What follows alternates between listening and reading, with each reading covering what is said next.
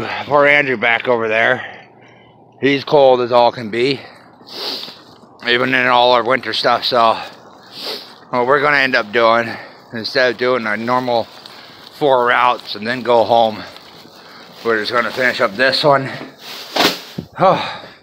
and head home, bag up all the rest of the 400 papers or whatever it is, and then we're gonna go back out.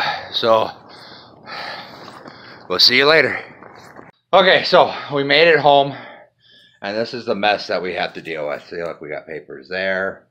There's Kayleen. There's Mr. Logan. We got papers here, full in the wagon. So, yeah, got 2 more recruits to help with the bagging. Thank God. Then it's gonna be right back out into this freaking cold ass weather with 7 more routes to do. And so, I don't know if you guys saw, if he recorded at that time, but if you look at his face, no more ice. yeah, see, no more ice. That's just, a 10-mile trip. That white stuff is not ice. It is him being old. Screw you. No. Alright, so we'll see you later. Okay, hey everybody, we're still doing our paper route.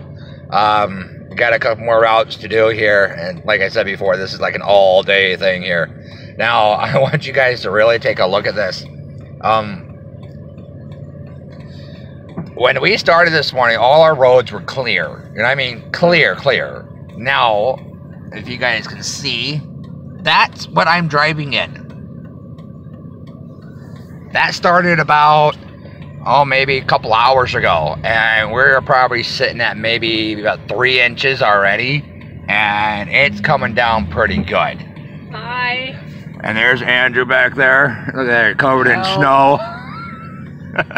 You see my boots.